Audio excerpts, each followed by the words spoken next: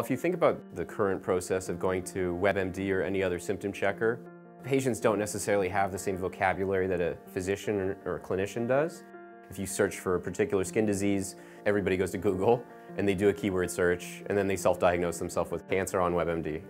The problem that you have as a patient is that you're missing so much context. They can't tell you what the exact morphology of the lesion is, but if you have a photo, you can answer those things.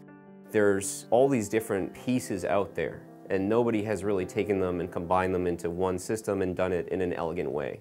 We are focused on becoming a visual triage tool. Imagine people can go to triage.com, they can search for their symptoms, they can get an answer. The next iteration of that is to add a button that allows you to take a photo of a problem on your skin and get some ideas to the severity of the problem. And then from that point on, you can be passed off to a telehealth provider and receive treatment right away.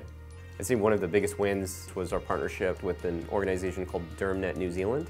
They've been working on gathering data from patients for over 22 years, and there's really few data sets in the world like what they've put together. They've provided us with data, advice, everything you could imagine. Today we have a symptom checker that can support 600 different conditions, a visual classification system which supports 1,500 different conditions, which are organized currently into about 37 top-level categories. The long-term blue sky vision is really to have a general purpose triage tool that could not only look at your skin, but could look inside your ears, your nose, your throat, look at your eyes, pretty much any condition. Overall, it will enhance the utility of the service so that people don't just turn to triage when they have a problem on their skin, they use it when anything's going wrong with them.